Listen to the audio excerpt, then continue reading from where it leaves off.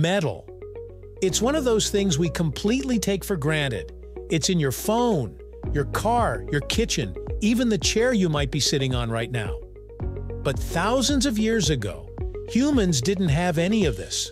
All they had were rocks, fire, and curiosity. At some point, someone realized that if you heated certain rocks long enough, something incredible happened. Shiny, usable metal dripped out. That discovery changed everything. It gave birth to tools, weapons, cities, and entire civilizations. This fiery breakthrough is known as smelting, the ancient art of extracting metal from stone.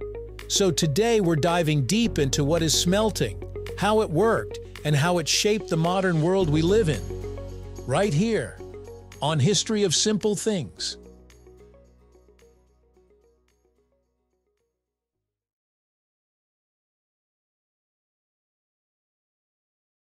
Long before people knew about chemistry, humans were already experimenting with heat and rocks. Imagine a Stone Age human tossing a shiny greenish rock into a campfire, not out of curiosity for science, but just to make the fire hotter. The next morning, they find a blob of shiny metal sitting in the ashes. That strange accident was probably one of the first smelting experiments in history. That greenish rock? Likely malachite, a copper ore, and that shiny blob. Copper, one of the first metals humans ever learned to work with. Smelting, in its simplest form, is the process of extracting metal from its ore using heat. You take a rock that contains metal, heat it up to insanely high temperatures, and mix in something to pull out the oxygen or impurities. What's left is pure, usable metal. It doesn't sound like much now, but this discovery was revolutionary. Before smelting, tools were made of stone or bone, not exactly ideal for building civilizations.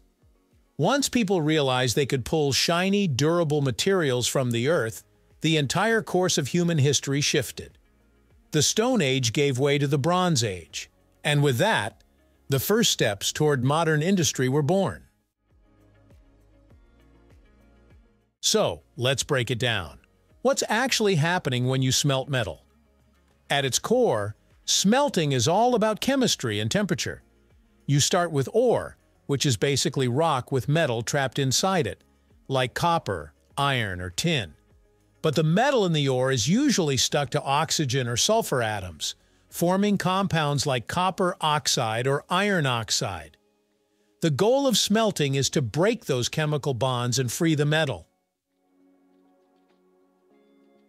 To do that, ancient smelters used two key ingredients, fire and charcoal. Charcoal acts as a reducing agent, meaning it steals oxygen from the metal oxide. When heated to around 1,000 degrees Celsius, the charcoal combines with the oxygen to form carbon dioxide, leaving behind pure metal. It's chemistry without knowing the word chemistry. Early furnaces, known as bloomeries, were simple clay or stone structures that could reach high enough temperatures for copper and bronze. Air was pumped in using bellows, feeding oxygen to the flames. And after hours of intense heat, workers would pull out glowing, spongy metal, the bloom, which could be hammered into shape. That's smelting in a nutshell, applying heat and chemistry to transform dull rocks into the shiny metals that build our world. Once humans learned to smelt copper, they took it a step further, mixing it with tin to create bronze, a metal stronger and more durable than anything before it.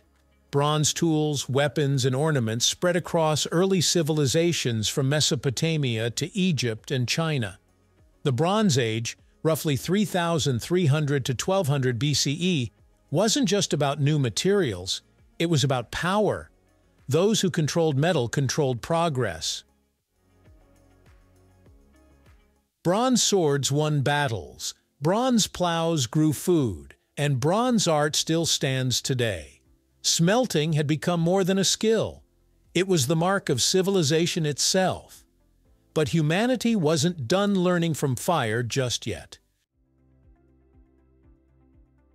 As centuries passed, smelting evolved from an art into a full-blown science.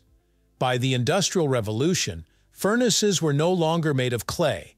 They were massive steel giants melting tons of ore at once. The biggest leap came with the blast furnace, where iron ore, coke, and limestone were fed in, while hot air blasted from below, turning ore into molten iron. This made metal production faster, cheaper, and scalable, paving the way for steel, the alloy that built our modern world.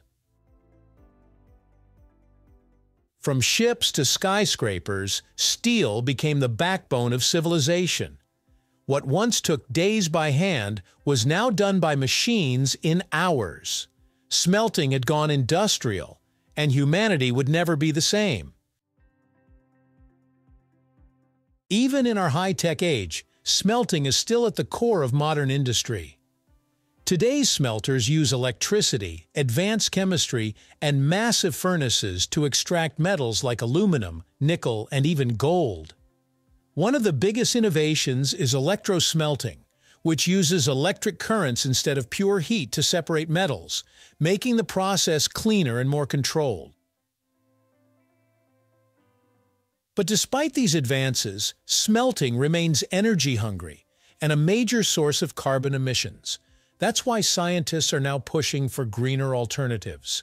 Some are experimenting with hydrogen-based reduction, which could eliminate carbon altogether, while others focus on recycling metals from electronic waste to reduce mining.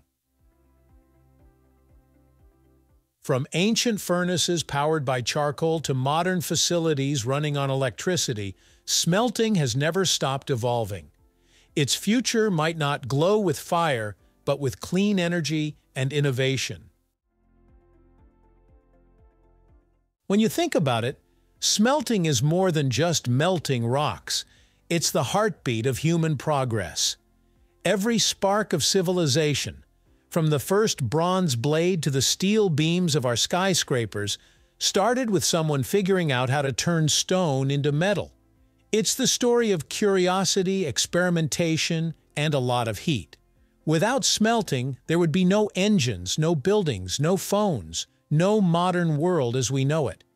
So next time you see a metal object, take a second to appreciate that long chain of fire and invention stretching back thousands of years, because that's the power of smelting, the process that forged civilization itself.